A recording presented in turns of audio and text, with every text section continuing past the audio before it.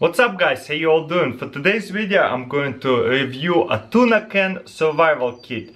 I just think it's super unique, I never seen anything like that. Let's open it up and see what it's all about. It's actually sealed just like a tuna can. Boom, open it like that and pull it up. Wow, that's cool. That's a lot of stuff. No way, we actually got tea inside of it. That's I didn't expect. I think this is just black tea. I'm in a fan, whatever that is. Paper matches. What is that? Oh wow, a strip over duct tape. You know, duct tape, very useful. Did not expect to see a piece of duct tape like that. Bacterial ointment.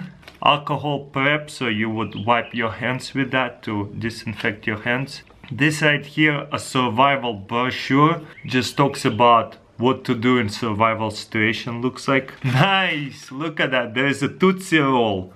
That's so awesome. They even have candy. There's a pack of sugar, I guess for the tea. Ooh, there is a gum. I honestly did not expect any of that in this survival kit. There's a little fire starter, I think. A whistle, I guess to scare off animals or make some noise for the people can hear you. This right here, what is that? Looks like a blade.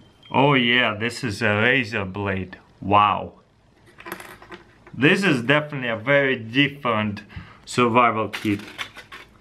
There is a mini compass and lots of thread. I guess you can fish with that thread because that's a very strong thread.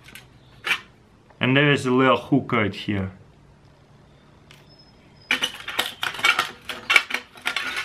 Band-aid. And a pencil. And right here, I forgot what they called in English. In Russian they call bulavka. Let's try to use these matches. And let's see how well is this fire starter. Okay, it's already on fire. It's pretty good actually. Boom.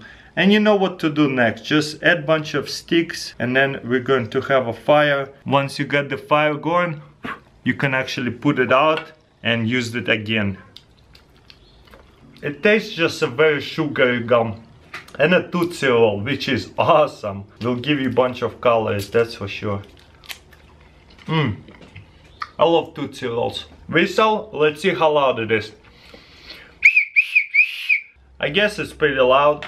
And you already know how to make tea. Well guys, let me know in comments below what do you think of this little tuna can survival kit. I just thought it was pretty unique and I wanted to show it to you and see what's inside of this thing. Thank you for watching and I'll see you next time. By the way, don't forget to give this video a thumbs up, helps a lot. See you next time.